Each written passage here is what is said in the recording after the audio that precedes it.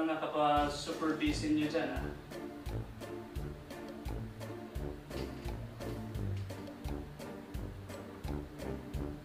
Ano yung ginagawa mo? Okay. Ano yung kinakain mo? Chocolate. Masarap? Gusto mo? Gusto kayo. Oh, masarap. Tingin na. Ano sa'yo? Chocolate. Matamis yan. Doon ka lang. Anong ginagawa mo? Okay.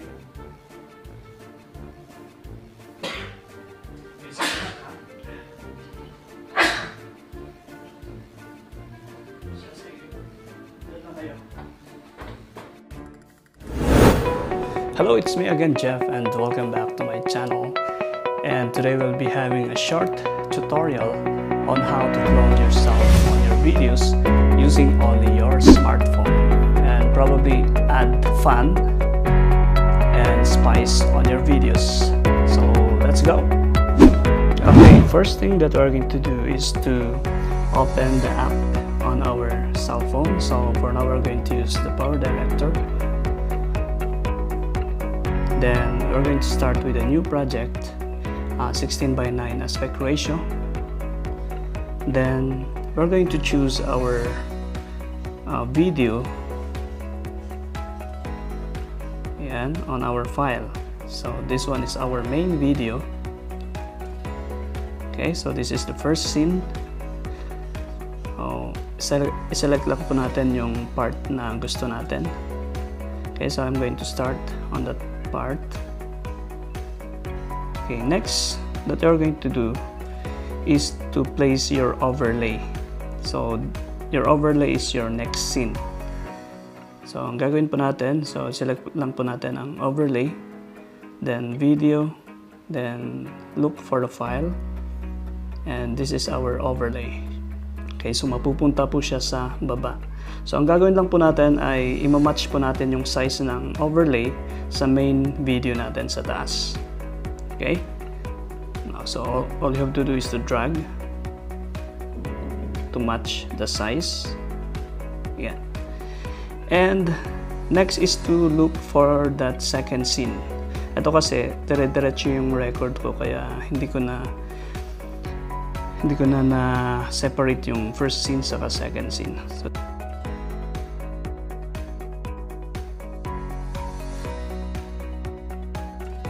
there you go. So that is our second scene. Okay.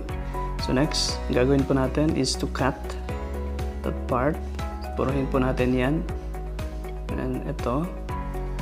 Then, i-drag mo lang po hanggang sa una. Ayan. So you have the first scene, the second scene. Now, ang gagawin mo po ngayon is to mask. So, i-mask po natin ito para matanggal yung part na to. Alright? So, all you have to do is to select the mask. Then, choose the rectangle mask. Then, all you have to do is to drag all the way.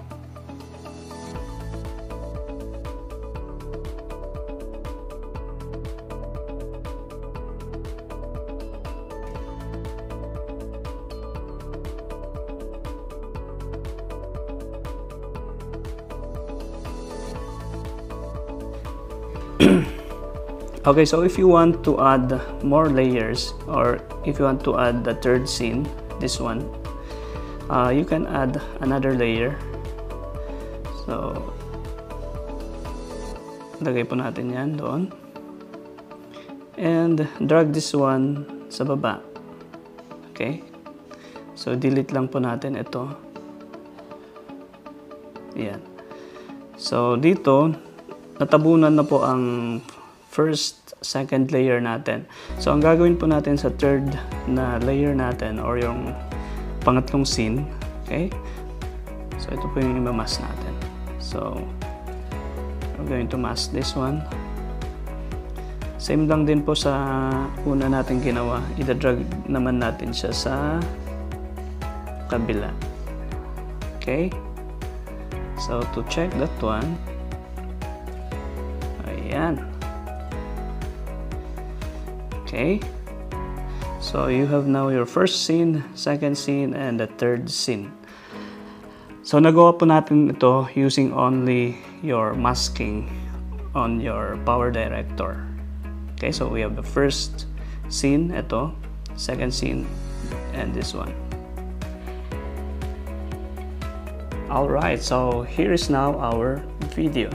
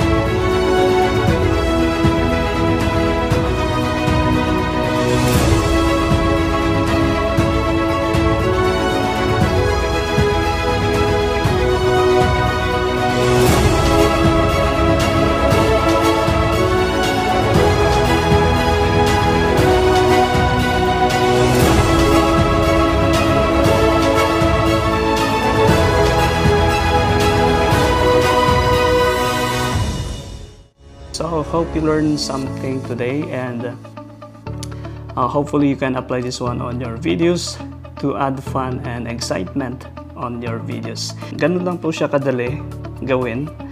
By using only your cell phone, you can mask yourself on your videos and add up spice and fun to your videos. So if you like the video, then please click that like button, mag-subscribe, and if you want to see more of my videos similar to this one, then please hit that notification bell to be updated for our upcoming videos. Thank you very much, and flying peace!